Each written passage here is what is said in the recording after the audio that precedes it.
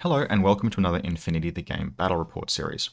This video is nominally a response to the Loss of Lieutenant February challenge, but in practice is going to be just 3 games with Yu Jing because I did not succeed at the challenge particularly well.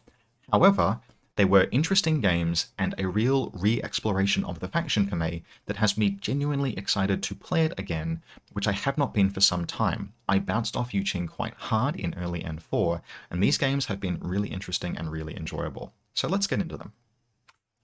To start with, here is the Loss of Lieutenant February challenge.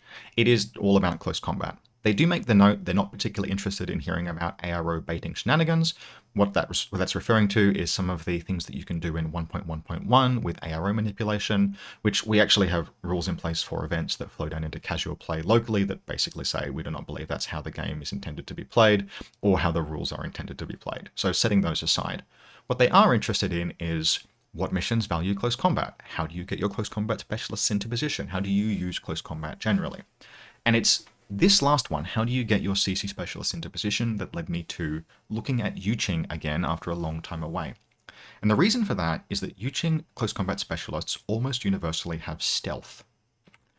Now, stealth is a rule, obviously, that lets you move without triggering AROs in zone of control. And that's really relevant because, as we should mostly know at this point, there's been a major change since N3 to how zone of control ARO dodges work. In N4, rather than having the change-facing ARO that existed in N3, you now just dodge. And because you dodge, you can make movement, potentially up to 4 inches if the model has dodge plus X inches. This massively hinders getting into close combat because it puts distance between yourself and your opponent. It lets your opponent open gaps between smoke templates and their models that you want to gank. It just generally makes movement into close combat both more order intensive and harder and riskier because you're likely to be exposed to AROs when your opponents reposition. Yu Jing CC specialists universally having stealth, that's starting in particular with the Shaolin Monk, which is the only warband that retained stealth since N3, is why I went with them. So let's have a look at my list. Now, this is the first of 2 lists that you'll see in these battle reports. There's a second list that I basically varied and tried different things with about halfway through the month, but this is where we started. Now, it's got a Sujan. A Sujan is a staple of Yu Jing, almost to the point where it's a bit of a weight on the faction's tactical acumen. You'll often hear Yu Jing players talk about how the game is won and lost in the first turn via an alpha strike, and it's kind of the Sujan that I think causes that impression. A Sujan is like a bear pod before bear pods existed, except it's more dangerous, it's faster, it's more mobile, it's tougher, but it is hackable. A Sujan can be stymied very effectively by a good deployment zone hacking network, and it's kind of that interaction that left me pretty stalled on Yu Jing generally in early N4. I've mentioned this in previous events and in some comments, but basically I had a number of games where I led with the Sujan and I ended with it outside my opponent's deployment zone, isolated, immobilized, and targeted on a rooftop. Now, to the effect of solving that problem, we're trying in this list a number of light, irregular, close combat pieces with stealth. We have 2 Shaolin Monks, we have the newly minted Beast Hunter, which is also a close combat stealth camouflage forward deploying model. Now, when I say it's close combat, it's burst 2 CC21 with surprise attack with an explosive CCW, which is just good enough to risk using, but it's really on the low end of what makes a good CC specialist. Still, it can do it. And then we also have Lang Kai in this list, although he is going to end up getting cut just to try some different things out in the next version of this list.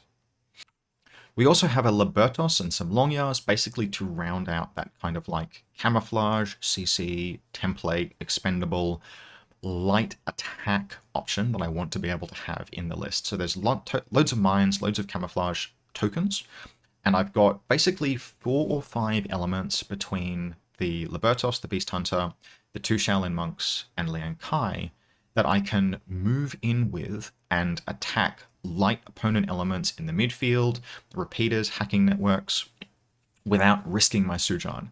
It's basically a jab to lead with, to follow up with a cross, so that the Sujan isn't my all or nothing play. I want to really avoid those kinds of games where I win or lose on the first turn because I either win with the Sujan or the Sujan gets stalled and the game toilet bowls. So that was what I'm looking to do with this list.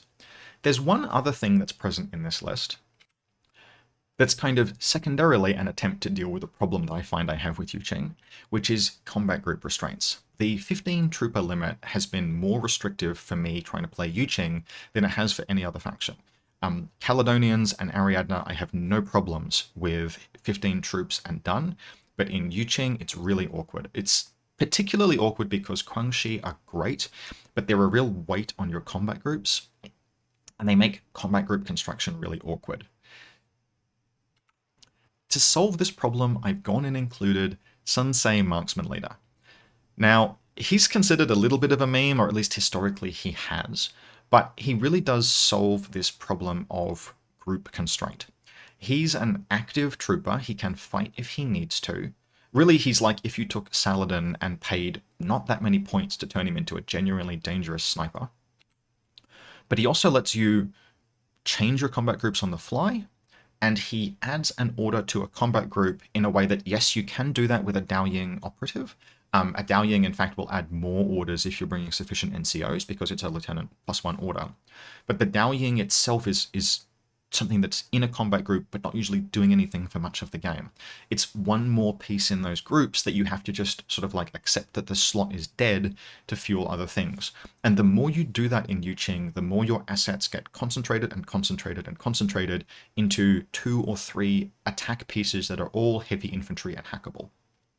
I wanted to have a more diverse, more active set of combat groups where there were more pieces that could do something, and Sunsei was kind of a solution to that. Now, it was very experimental, but then he fucking slapped for like 6 games. Holy shit, he has been so good. So this is the Sunsei Battle Report series. I have been super happy with him. I am going to keep including him in Yu Jing lists. Rounding out the list otherwise, and which will stay in the lists over the course of the battle reports, we have a Yan Ho with hyper-rapid magnetic cannon, which is really just a great piece. I love using tags as fire support. The Yan Ho is not as tough as a tag, not by any stretch of the imagination, but he's also way cheaper, and he's a BS-14 Burst 5 big fucking cannon. There are also 2 long yars, and then an engineer and a doctor, and a Guangxi set, but it's 1 Celestial Guard and 2 Guangxi. This is kind of a necessary cut because we've only got 15 troops. I would put more Guangxi in there if I can, but ultimately 2 Guangxi is enough to do kind of like their cheap orders. It's still cheaper to take a Celestial Guard and 2 Guangxi than any other 3 order generators. It only becomes less efficient when you have a Celestial Guard and 1 Guangxi. So this is still an efficient order generation pool, and it frees up my combat group slots to have things like a doctor and an engineer for the long yars and the Yan Ho, and then all of these like lighter, more diverse pieces. If you look at the rest of the list, I have the Celestial Guard Monitor, 2 Guangxi, a Mech Engineer, and a Doctor, and those are the only things that are support. The remaining 10 pieces in the list are all either aggressive or useful defense, or a combination of the 2. So, with the first version of this list shown, let's have a look at the first game. Now, this was a game of eternal rivals. We have, I know they look like nomads, but I assure you those are PanOceanians on the left, and my Yu Jing on the right. This game was Frontline, and my opponent was trying out a vanilla Yu Jing list, so vanilla PanOceania list, which I do not have the entire list on hand, but it was a Joan of Arc list with the usual bevy of great irregulars, which there are even more of now. So there was a Beast Hunter and a Biker and a Tech Bee and a War Correspondent and a Libertos and I think a Monstrucker as well. But then the big active pieces in addition to that, oh, there was a Healer if I didn't say that. The big active pieces were Joan herself, Mobility Form Spitfire. The bike is a pretty good active piece, but then a Tikbalang and a Knight of Justice Hacker. So it's pretty concentrated in terms of Joan, the Tikbalang, and the Knight are very expensive, but very, very good. But it had enough points left over to also take 2 Peacemakers and a Kahu with Feuerback. Now, the Kahu as an NCO piece is kind of just okay with Joan, because obviously Joan can use her Lieutenant Order to coordinate, but the Kahu did drop into the second combat group, so it could use the order in Group 2, offered some flexibility that way while Joan was in Group 1, and also Kahu are incredible, and it meant that there was one more really big gun in the list in case the Tikbalang went down.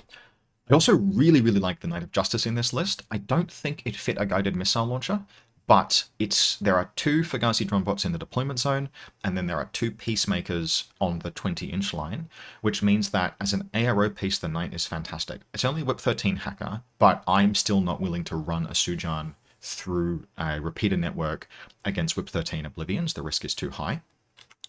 And the Knight itself is almost impossible to kill with standard KHDs. It's heavy infantry, BTS 9 behind a firewall, and it's really dangerous on the attack. Just randomly, the Knight of Justice has decharges, which means that it is a phenomenally dangerous close combat model. In addition to its good CC stats, it's fast, it's a hacker. The only downside it has is that it only has a combi rifle. It would be a total package if it had a multi-rifle. But because it's 6'2 and a hacker, you can still do all sorts of things, and it will do some cool stuff this game. Now, just to note, to save time, and because these games have happened over the course of the last month, these will all be fairly high level. There are some things that I will miss, but we'll kind of go through the high points, and I'll show you broadly how it is that I played each game and what the useful and interesting flashpoints were. So you can see my deployment here. I have won the role. Whip 17 will do that sometimes, and I've elected to deploy second, and my opponent is absolutely not game to let me go first in order to have scenario advantage in Frontline, which is totally fair. Even if it wasn't he and I playing, and we've both sort of played that game before, you do not want to give a Yu Jing player first turn. If you also give them deployment advantage, the Sujan will mess you up. So how I've deployed here, and how this is really going to be the case in most of the games where I go second, is there are no hackers in this list, but there are 2 Longya. And the Longya and the camo presence generally is your ablative defense. They fill the role of annoying things that have to die before your opponent can attack you at low risk. The fact that they're camouflaged and mine layers and have only disposable weapons, but very, very threatening disposable weapons, basically makes them great for this role. And as a Yu Jing player, if you can fit 2 Longyas in your list, you kind of always want to, because the insulation that they offer you against a first turn attack is just very, very strong. So what we've done here is we've built kind of a camo hell around here, and that's a series of, there's a Beast Hunter, a Libertos, a series of mines, etc., etc., etc. And then over here on the other flank, we have the second Longya and the second Longya mine. Now, going second here, because I could reserve most of my force after my opponent's initial deployment, I actually used Sun Tzu's Strategos to reserve the 2 Longyas. I didn't place them until I'd seen everything my opponent had, and I really liked that. You can kind of, because you're not usually going to be putting the Yanho or Sun Tzu himself or the Sujan up as ARO pieces, and they're the things that you would reserve if you were going first, for example. You can kind of just put them in positions that are mostly safe based on how your opponent has deployed, and then you can drop the Longyas as your reserves to really thoroughly stymie your opponent's attack.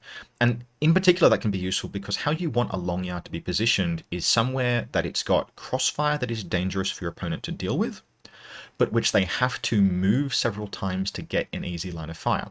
So, for example, this Longya here, the Tikbalang is hanging out back there, and the Kahu is over here. But this Longya's line of fire, it can see this rooftop here, but the Tikbalang will have to break cover to see it. And it can see this rooftop over here, but the Kahu will have to move several times to see it.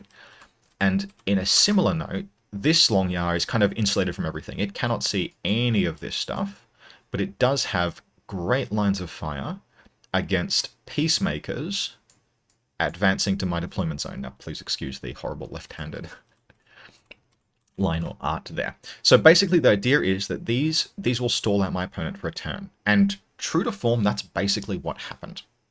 The Tikbalang and the Kahu attacked on the first turn, and they were able, annoyingly, they were able to discover the Longya, they were able to engage the Longya, but pretty much an entire turn was spent by these 2 pieces attacking and rendering unconscious, not destroying, the 2 Longya.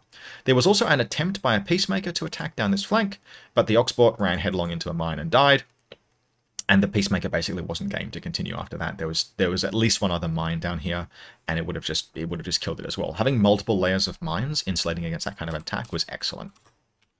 Now, my counterattack, and one of the turning points in my thoughts on how to play Yu Jing in this edition, were there was a Tikbalang here. You can just see that in the top of the screen there. I had a Yanho hypermagnetic cannon that I could have engaged with, but that fight is, it's mostly fine, but there was a Kahu standing here as well. So if the Yanho stood up, it would be engaging both at the same time, and that is much less good. So what I did instead was I activated Sun Tzu. I swapped him into a different combat group using his ability, and he came up these stairs. And this face-to-face roll between these 2 points was about 40 inches. Maybe a little less, maybe like 35, 36. And my opponent had nowhere that they could guts to, that they could get to total cover with the Tikbalang. So I was shooting, I ignored the mimetism because my MSV. I was firing double action rounds because that's still more effective against armor 6 than AP is. I was hitting on 14s. My opponent was in bad range and I had cover, so he was hitting on 9s. This took like 7 orders, but Sun Tzu just killed the Tikbalang. He just nailed it to the wall, killed it straight dead. Never at any particular risk. If he'd been crit, there was a chance he could have died, but otherwise, if he was going to go on, if he went to no wound incapacitation, I could have healed him, had ample command tokens, but he just didn't lose a face-to-face roll because he was rolling 2 dice 14s to 1 dice 9s, and he just took the Tikbalang down, which was fantastic and totally unexpected. And if he'd been a passive lieutenant, I'm not sure what piece I had could have done that. So with that kill out of the way, the Yanho was able to stand up and engage and destroy the Kahu. Again, some risk there, but 5 dice is a lot of dice. It was 5 dice 11s to 1 dice 13s, and he just blitzed the Kahu. I had actually wanted to try and get into close combat on this turn, and Lang Kai was in position to move up and around here and along this ledge, but basically I had to stall that out because I ran into what is functionally the curse of Kaldstrom buildings. They're all too bloody tall to jump. Most of them basically don't allow you easy jumping access because of how you've got to go up and over with a jump, and a 4-inch super jump is pretty much not good enough to get anywhere on this map, unfortunately. You can kind of agree with your opponent beforehand that maybe that's a bit dumb and it should be more traversable, but we didn't, and I wasn't willing to push it. That was a pretty damn serious rejoinder. Like, literally my opponent has lost his 2 major firepower pieces. I've pulled Sun Tzu back, but the Yanho is standing. And that kind of decides the game. Like, I can't really push much more, but he's in the shit. I end up making an attack. I think I've got enough orders left to run a Shaolin Monk up here, literally just to stab a Fugazi Dronbot to death. And my opponent responds in his turn by basically doing the same thing back with a Knight of Justice. And it's actually a really solid attack where it comes sort of like out here, around here, and it ends up sort of like down here, trying to engage the Sujan, and there's like a messy fight. It gets through the minefield because its fizz is good enough, its armor is good enough, blah, blah, blah. I eventually collapse in on it with Libertos, Sujan, and a variety of different things. It takes a whole lot, but it brings it down. But at that point, my opponent's pretty much strapped. Now, I'm kind of condensing some action here. Some of this happened over the course of a couple of turns, but we ended up in a situation where Joan had to make a run on his last turn. She ended up sort of about here, but it was just too much. Like, Joan with a Spitfire is fantastic. She put a wound on the Yanho and dropped it to prone, but then she'd done a wound to something, and I stood up next turn and just absolutely deleted her. To put the cherry on top, Sun Tzu, as a medium infantry, ran all the way up here, was 51 points in his own, secured the HVT over here, and also did follow up because he's medium infantry and whip 17. So just absolute man of the match, Sun Tzu, but also the Yanho.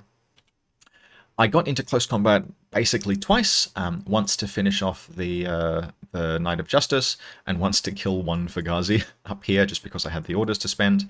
But this was really not a CC game. This was a game where big guns on medium and heavy infantry were very, very impressive. Also to note, this was a bit of a demonstrator of the value of long yards, where they stalled out my opponent's first turn, and I actually had the orders to fix both of them back up. Now, I lost this poor helper bot down here doing it because it got stuck out in the ocean open and killed in a subsequent turn, but I was able to stand both long yards up. What I wasn't able to do, didn't have the orders to do, is recamouflage, and this is something that I haven't really been able to do in subsequent games either, but it is worth seriously considering whether or not you have maybe a combat group that can accommodate a coordinated recamouflage order, because it's really that level of ablative defense, the one wasted order that it spends to spend to discover a marker, that really helps Longya insulate your DC. If you stand them back up, that's well and good, but if they're not camouflaged, then they will go right back down again to the first face-to-face roll.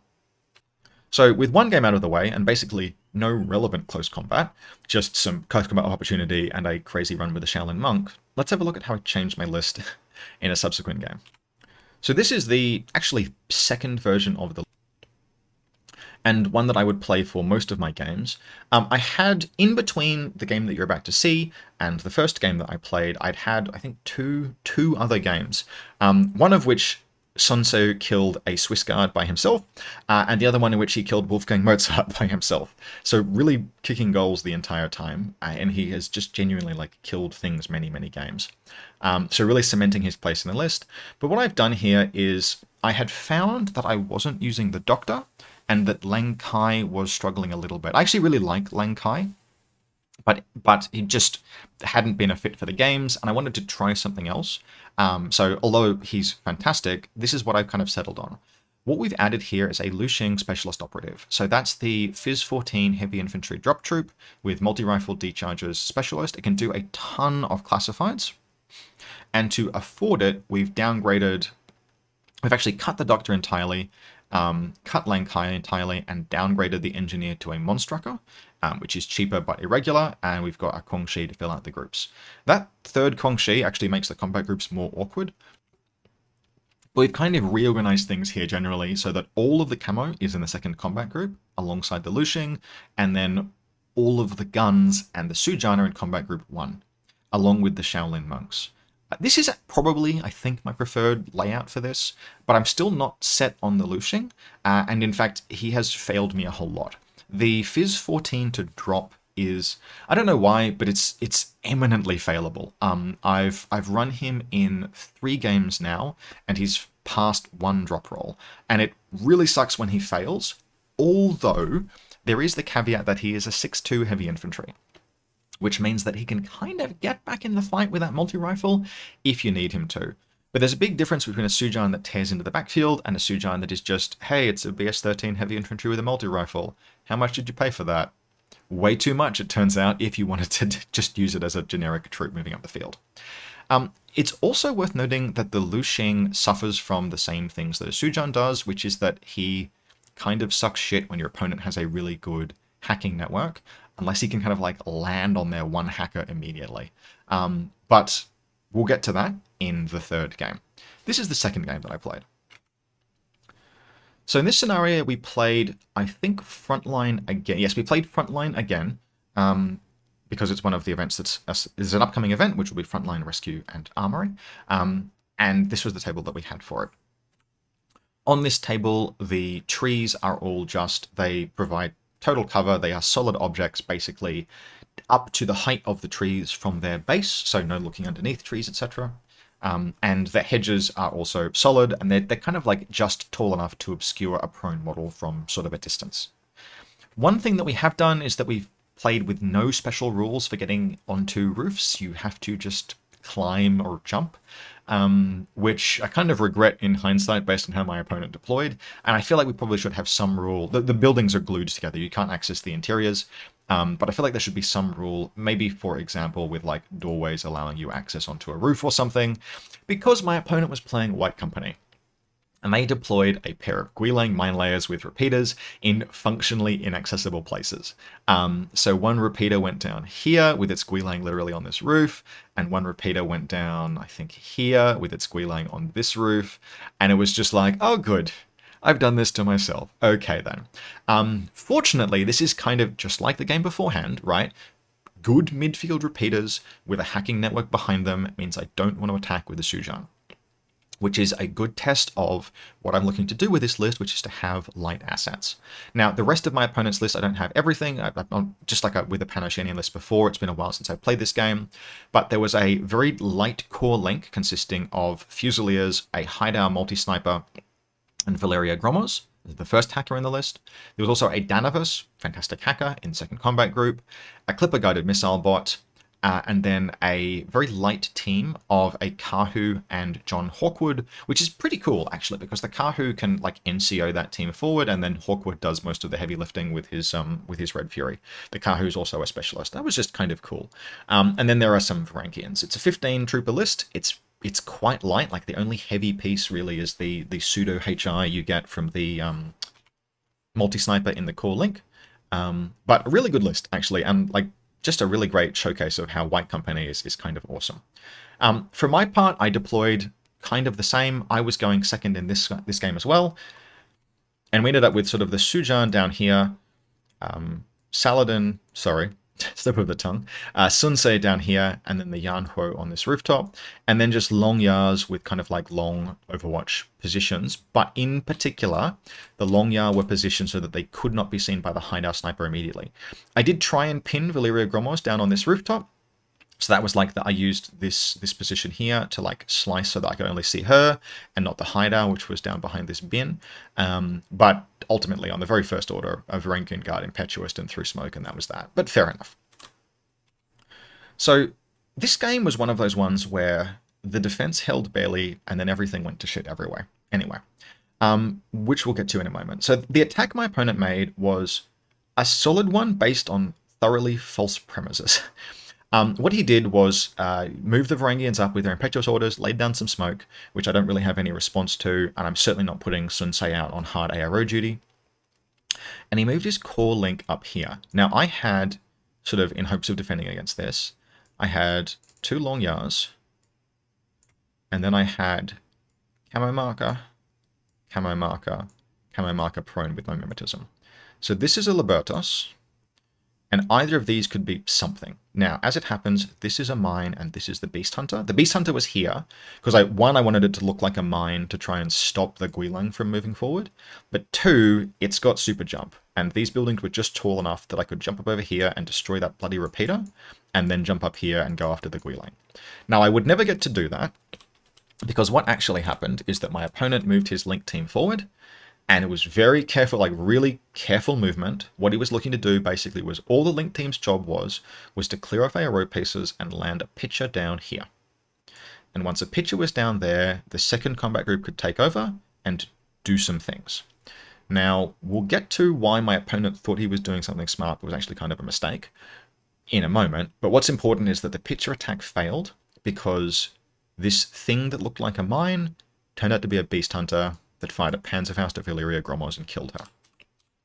Now, the Libertos and the Longyar on the right flank all died. Like, I lost a ton of things defending this. The Beast Hunter died, the Libertos died, and the Longyar died, all for no further profit. But I stalled the attack, and I basically locked the team up in the midfield. The hideout was here. The rest of the team were, like, scattered around there. Kind of defended, but kind of not. And a 4-man team, no longer a 5-man team. At this point, my opponent said, "Ah, damn, what I was really hoping to do was isolate Sun Ce." And that's kind of exactly why I'm taking the Marksman Leader, not the standard heavy infantry version. Marksman Leader is a medium infantry. Heavy infantry version is a heavy infantry and is susceptible to Oblivion. Now, it's kind of hard to hack Sun Ce. He's whip 17. He resets really, really well. But an Oblivion will still do him and put you in loss of Lieutenant. You cannot do that to Sun Ce Marksman Leader. He's medium infantry. He's also super hard to kill with a guided missile strike, which is what I assumed my opponent was doing. So he put a repeater down here, is what he was kind of aiming for. How you respond to that with Sun Ce is, well, firstly, you try and just win the reset war and waste your opponent's orders. But assume the worst happens and they get a spotlight through. They will sooner or later. Firstly, if you can, you want to guts out of the repeater area, which would have been just possible on the setup. And then when the missile strike lands, you reset. You reset on 14s, and one missile cannot kill you unless it crits, because you have total immunity. Having total immunity is like a super big deal sometimes, and this is one of those cases.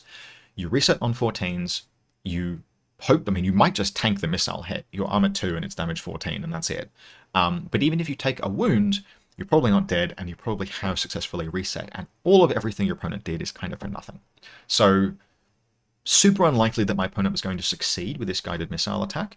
And in fact, what he thought he was doing was oblivioning my HI lieutenant, and I don't have a HI lieutenant. So, in any case, this had felt like a fairly good defensive turn. Losing 3 pieces in ARO kind of sucks a little bit. That's a not insignificant portion of your force, but having trapped my opponent's link team like in the midfield here felt just like prime to deliver a coup de grace and win the game. One thing that my opponent did that was really clever, and which he loves doing, is he used his remaining orders to run a Varangianer to stand like basically in front of the hideout. And what its job would be to do is the second it had an ARO, it would throw an unopposed smoke grenade onto the hideout and die. And that would put the hideout in smoke and make it basically much, much harder for me to kill than it had any right to be. This is an old tactic. You'd see Yu Jing players do this with Rushis and Suppressive Fire, but a hideout obviously is a hell of a lot more dangerous in ARO. Now, I'm not going to cover everything that happened on my first active turn, but suffice to say that it was one of the biggest cavalcades of failure I have ever seen in this game. After 3 casualties, I had 13 orders, regular and irregular, to spend, and I spent only 2 of those orders attempting to do something like maneuver. 11 of those 13 orders were spent making face-to-face rolls, every single one of which basically fucking failed. It was atrocious. The first thing that happened was that the Yan Ho, which had fantastic odds of killing the hideout sniper, stood up and basically got knocked unconscious in one turn of reactive fire. The Rangian got smoked down. The Lushing failed its roll to land, which would have let me neutralize like a whole lot of stuff. The Lushing was landing down here, out of repeater area, and it could have killed the Danavus over here, and then just lit the fuck up the Link team members in the open relative to it here. Nope, it failed, didn't make its landing. And then I basically had to take face-to-face rolls with Sun Ce, which did nothing. Like, everything failed. Every possible attempt to do anything failed.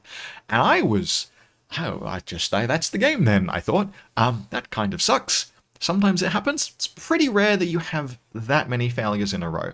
But taken some photos in the interest of playing things out. My opponent was trying out White Company. We pushed on through. I did ask that my opponent play reasonably quickly and put me out of my misery. What he did then on his second turn was he moved out with the John Hawkwood duo. Now he's down a couple of orders, right? Because he took that Gromos casualty. It doesn't really, his second group isn't do very much now, but Hawkwood and Co moves out with about 10 orders, and they move up here, and then up here, and then up here, and they killed the Lushing, and they killed the Longyar. The Longyar had moved out and surprise shot with a template and like broken the link up, and that had failed. Like so many plays went horribly wrong.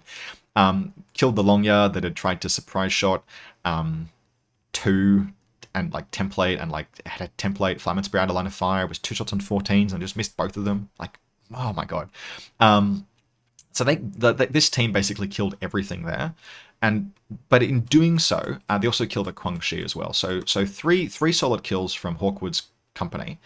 But in making those attacks, and in particular on going after the Guangxi, he left himself with not quite enough orders to pull all the way back. Oh, there was a Peacemaker here as well, because of course there was. Peacemakers are fantastic. 3 deployment zones, so 3 midfield repeaters. So what that left Hawkwood with is sort of like here, and then on ground level behind. So the Kahu and Hawkwood, very, very close to my deployment zone. And if I could jump on them, then like maybe I had a chance in the game. So we basically roll up our sleeves and try and get lucky again. And fortunately, I don't fail a 12th consecutive face-to-face roll when Sun Ce comes out here and fights the hideout sniper again and puts it down. From there, he moves back around this way. I think he moves sort of up here. He's able to completely ignore the war correspondent up there because of total immunity. And he puts a wound on Hawkwood, which forces him back into cover. And he ends up kind of just like around here or something, whatever, he's done his job. The point is the Overwatch is now down, and the Shujan like rattles out.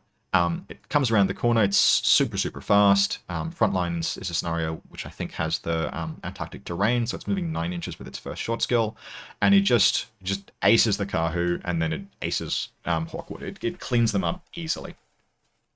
And it sort of sets itself up in this position here, where its Panzerfaust provides an ARO, but my opponent doesn't have a whole lot of guns left. He's actually like a little locked out.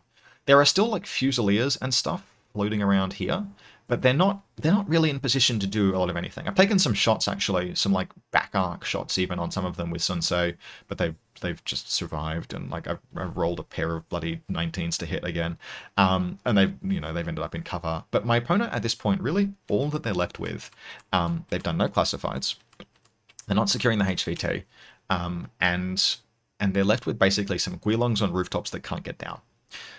So what my opponent does is it's frontline. He tries to move everything up that he can, and he moves his guided missile bot up to about here, takes an engagement with the Sujan, which cannot, except for like catastrophically bad luck, kill the Sujan. Doesn't kill the Sujan, but does put me into no wounded cap. That's I'm on 1 dice 14s, he's on 1 dice 12s. Of course I lose. And so the Sujan gets put into no wounded cap, which makes the next turn harder, but hey, we've got close combat. So there's a Shaolin monk back here, and it ends up, like smoke down, move forward, smoke down, and then run into CC with the missile bot and kill it. Fantastic, cool. And the rest of my turn is just moving forward. But we do have one last extremely cheeky Sun Tzu related play. I have Kazivac as one of my classifieds, and Sun Tzu is in the no wound incapacitation state, which is an unconscious state, which qualifies you for being casualty evac. So a Shaolin monk picks Sun Tzu up and runs him up the field, basically. It takes me more orders to do this than just moving Sun Tzu would, but I get him across the halfway line, and with the rescue classified, that's 2 points. So I'm securing the HVT, I think, with Sun Tzu. Sun Tzu is in Kazivac and scoring me another 2 points that way.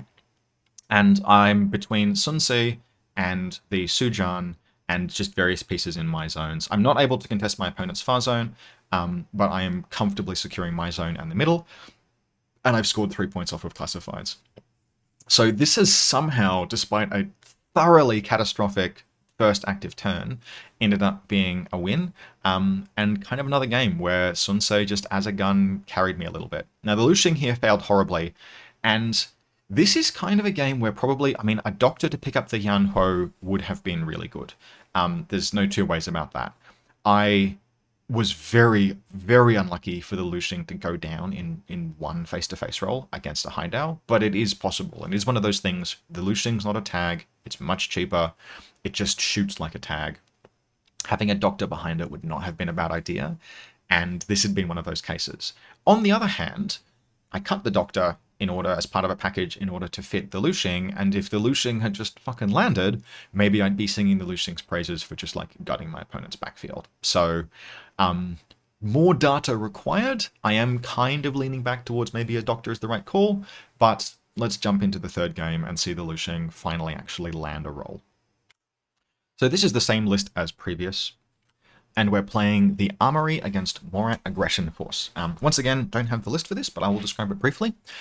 It was a Raicho, a series of combat remotes, a Q-drone, Dr. Worm, a bunch of Datarazi, and then the only link team was a 3-person Yaogat team with Kornak, a Yaogat Spitfire, which probably really should have been a sniper, but this list was tailored for Armory, which we were playing, and a Yaogat Hacker. And that fucking Yaogat Hacker once again stymied all of my hopes for an easy offensive attack. Now, this was Armory, so there is an exclusion zone, and on top of that, Morats don't have midfield repeaters, but there were 2 R-drones and 2 Ica-drones, which meant my opponent's deployment zone was saturated with repeater areas, which meant that the Lu Xing was just as bad as the Sujan at making attacks in this scenario. Again, it's just a Singwip 13 hacker. Maybe I am being too cautious against those things, but even if they aero with Carbonite and you just get bricked that way, it's so bad. Like, there are so many things that go wrong when heavy infantry can just try and attack into repeater networks that I've just learned not to do it. So in this game, I have lost the roll, whip 14 to whip 17, and I have chosen, and my opponent has chosen to set up second on his side of the board, and I've chosen to go first. This is actually a good showcase of how I like to play the Armory if I'm going first, which is to not open the gates. Just don't. Make it your opponent's problem. I deploy with my Longyars kind of in relatively... In Armory, it's harder for Longyars to get like crossfire positions that you might like, because obviously there's a massive, great, infinitely tall building in the way. And you have to look at your opponent's deployment zone a little bit more, which I don't love. But we've got kind of, you know, some decent angles with the Longyar sort of into various different positions. And in any case, I am going first. The Yanhuo, in this table, we use, these buildings are closed, but you can use these doorways to get to the roof above them with a short movement skill. And so a Yanhuo is going to end up reserve dropping here and going onto this rooftop where it'll have a relatively dominant field of fire. And Sun Ce is down over here. Now this is going to be the first game where Sun Ce doesn't really kill anything. There had to be one. Up until now, he's killed like twice his bloody points cost every game by sniping things. I think this game he tries to fight a Yaogat out of cover once and I just whiff the roll. Whatever, it happens. I go into no wound cap and I'm not game to take the fight a second time. Totally alright. He does end up being very important though. The Sujan is going to deploy down here, and then we've got a bunch of monks and stuff, and my opponent, with his 2 reserve drops, deploys... I didn't remember what the second one is. I think it's actually Kornak, but the main thing is that the Raicho comes down here.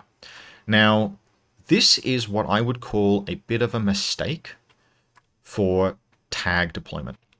In particular, you really, really want a tag to be deployed somewhere that it can take AROs if it needs to like try and push back impetuous pieces, but where it can guts back into total cover. Now, a Raicho is religious, so sometimes it just won't do that, particularly at Web 12. But the option is really important. Now, in this table, that would have meant maybe deploying back here or behind this building here, but he's put it behind this big flower bed, and in doing so, he's put it in a position where it can't really retreat. What it does do is kind of what I find the Raicho sometimes does, which is literally occupy the entire first turn of your opponent. This turn, I get 2 kills. I kill the Q-drone, so the Yanhuo activates, and what it's able to do actually, the Raicho is a little shorter than this, so maybe that's why my opponent thought it was safe. But the Yanhuo moves up onto the back of this rooftop where it can't see the Raicho, absolutely guns down the Q-drone, and then it moves forward. And at this point, we have basically a big 4-way gunfight. So I engage the Raicho. There's sort of like an inclusive face-to-face roll. I actually don't do that many in the way. I really don't do any wounds.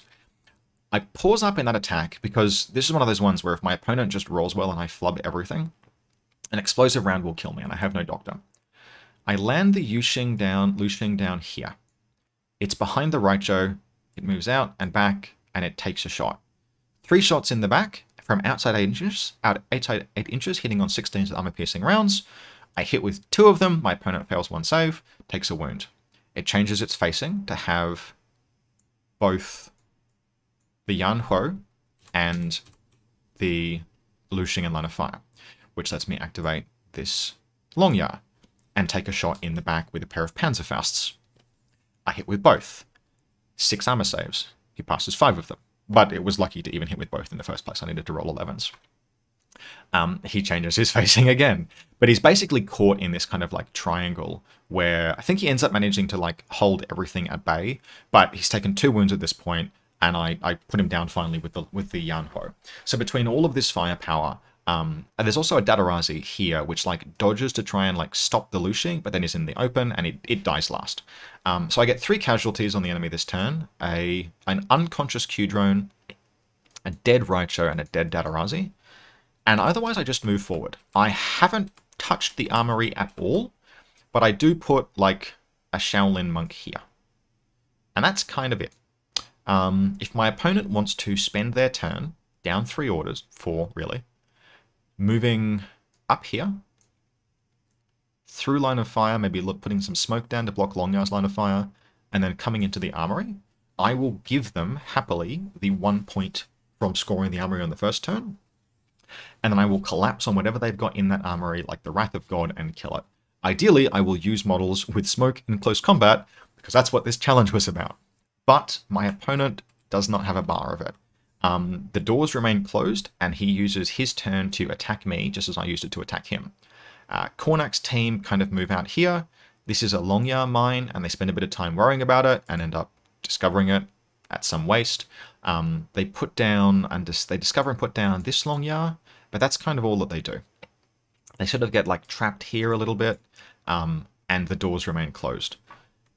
It's few enough casualties that my counterattack, even though it flubs kind of badly, where Sun Ce has a model out of cover, but he just doesn't win the face-to-face roll, and then I move in with a monk, and my opponent says, oh no, that thing is standing, and I'm like, oh, I thought they were all prone, there's markers next to everything. Oh no, sorry, my prone marker just looks identical to my Link Team marker. Like, oh fuck, okay.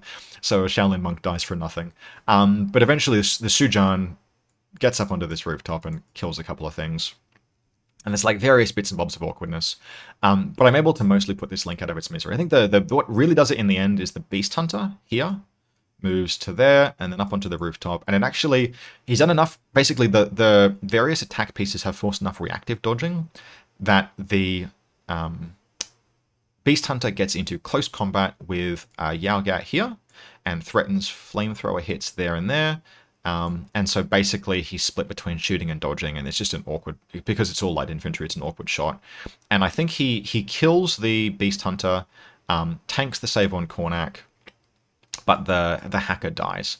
And then the Sujan is able to finish off the other Yao Gat, and that pretty much puts paid to my opponent's ambitions. Kornak is still alive, but he's seriously gutted at this point.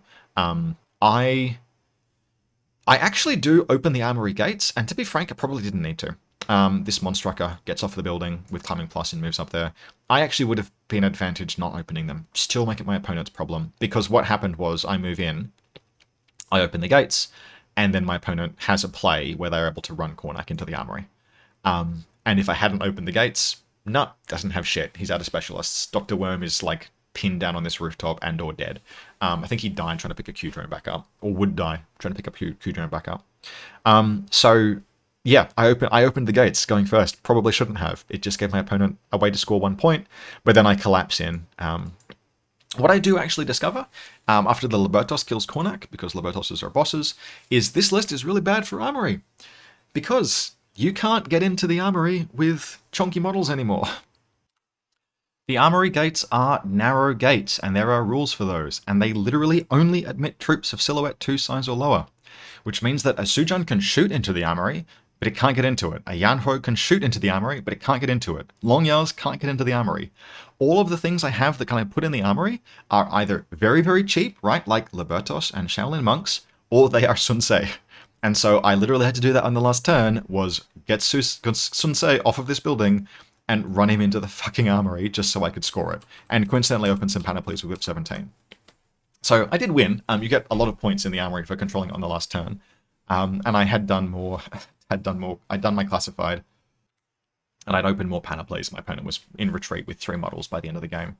But that's something I will have to consider. If I play Yu Jing at this upcoming event, I'm running it, so I might just be the buy. We'll see how many players we have. I'm going to need a list with some Silhouette 2 models. And to that effect, a change that I am considering making in this list is actually removing the Lu Sheng, because it's 1 for 3 for drops now. And yes, I know that statistically speaking, it actually makes quite a large percentage of its drops, but I just fucking hate that it does that. I also kind of dislike that it is vulnerable to all of the same things that a Battle Cat is vulnerable to. I'm considering replacing it with Jinquo, Shadow of Huangdi. So she's 36 points, so she's 1 point more expensive, but you can find that in this list if you need to. And she's kind of a good do-everything model. So she's got stealth, she's got a multi-rifle, she's got BS-13, she's got mimetism, she's a specialist, she's good at CC, she has climbing plus rather than super jump, which is a very relevant mobility skill. She, for example, could have killed that Kahu that was causing me such grief in the very first game. I might give her a shot. Now, I am still thinking about going back to a version of the list with a doctor in it, but I'm not particularly keen to cut any of the really expensive pieces. I don't want to cut the Yanho or Sun Ce or the Sujan, because the Sujan is amazing. So there's a pretty limited amount of chuft left, basically, to put both Jinquo and a doctor and or Lang Kai back in.